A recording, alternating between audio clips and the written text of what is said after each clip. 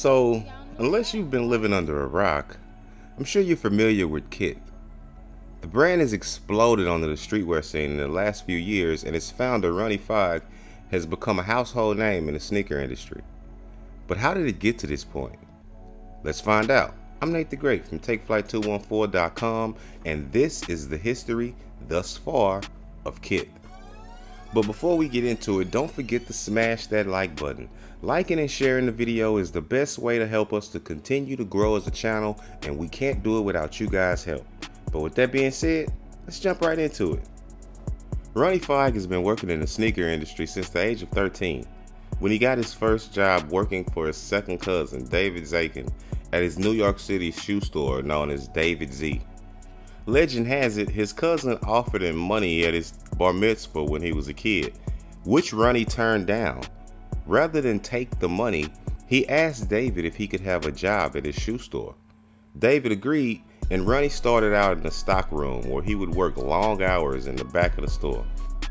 One day, after falling off the top of the ladder and almost busting his head open, his cousin decided that he would try the kid out in the front, because after all, at least this would be safer for him.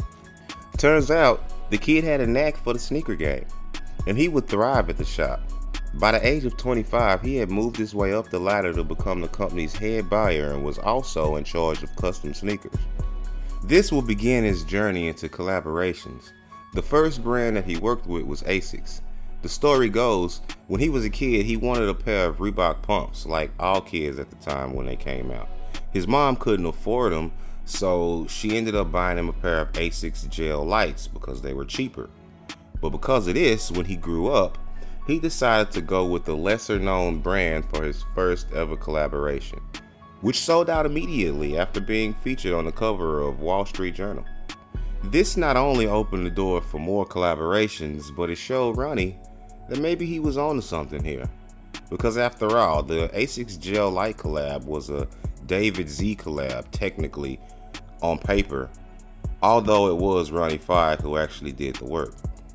But that collab really got the creative juices flowing for Ronnie, and he decided to flirt with the idea of his own brand.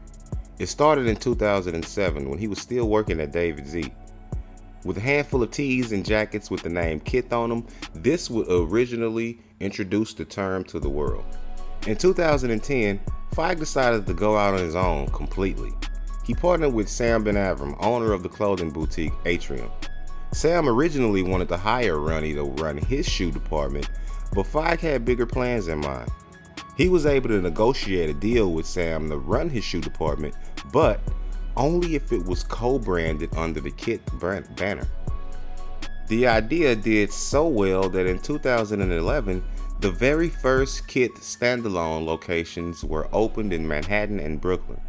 And at first, Kith only stocked sneakers from brands like Adidas, Nike, Clarks, and Timberland. And of course, Ronnie's own collaborations, which he was in full swing of doing at this time. But Kith would quickly become home for special releases, and people would even sleep out front of the store when limited and new drops came out. And if you ever wondered what Kith actually means, it's a Middle Eastern term stemming from the phrase kith and kin, which loosely translates into friends and family, which I had no idea of before going into this. People weren't just buying into the brand though, they were also buying into their motto, just us.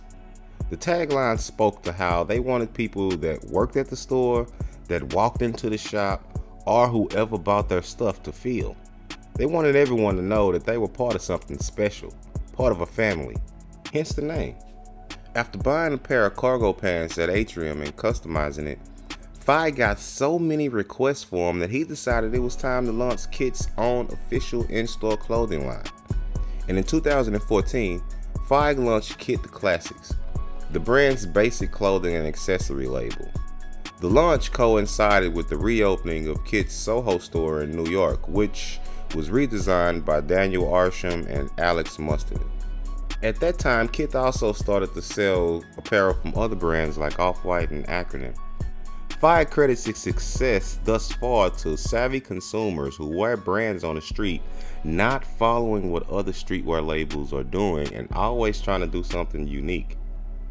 Whether some of us like it or not, The lines of where streetwear is headed going into the future are becoming more and more obscured. It's more about individuality and creating a unique look for yourself that could now include wearing any type of apparel. It's not about following trends as much as it's about finding fashionable ways to be unique. Kith follows a similar release schedule as that of Fear of God, which is to say, there really isn't one. They don't follow a traditional release schedule, opting to kind of release whatever they want when they want to. Which is freeing on one hand for the brand because they don't have to focus on making pieces to suit the weather. But on the other hand, I've always thought it was a little weird to be dropping hoodies and sweats when it's the start of summer. But hey, I live in Texas and it gets hot as fuck here. Maybe some of you cooler weather climate people can understand it a bit more. Fieg told Business of Fashion recently, quote, "It's very easy to blow this thing out of proportion and give people what they want. But it's important to keep your brand special. I'm holding back heavy. I see that the market, wholesale, and other brand collaborations have been saturated," end quote. Kith doesn't do traditional wholesale, meaning the brand can only be found in Kith's locations. But they've done a ton of collabs over the years, including Levi's, Coca-Cola, Russell Athletic, Tommy Hilfiger, Michelin S, Bergdorf Goodman, BMW, and tons of others. And although I'll admit, some of those had me like, wait, what? Most of the collabs really work. They seem to align with the brand. Over the years, Kith has done things the right way. Rather than leaning hard into trends and hype, Kith has seemingly stayed true to itself. A result of this is long-lasting fandom. They mainly focus a lot on culture, sneaker culture, streetwear culture, New York culture. His Brooklyn store recently underwent a $2 million renovation and expansion from 800 square feet to 3,000 square feet. And in homage to teens from every walk of life, the expansion space became Kith Treats, a cereal and ice cream bar that offers 24 different cereals and 25 different toppings. The idea is to entice customers into the physical stores where they can stay as long as they want and just kind of hang out, even if they don't have money to buy any clothes at the time. Over the years, Ronnie Fieg and Kith have done things seemingly, like I said, the right way. They seem to have learned from the mistakes of some of the brands before them and made the tweaks to withstand the normal fickleness of the streetwear consumer. They're going strong now with no signs of slowing down. And when we look at what has made them successful, much is due to their slow and steady growth pattern. They never set out to capitalize off hype. Hell, their first collaboration was with Asics, a second or third tier sneaker brand that many of us sort of ignore or didn't consider in the sneaker community. And when they started to make clothes, they stayed true to the vibe that they originally set. I recently got a question from a viewer in the comment section that was asking me if I had any advice for someone launching a new streetwear brand.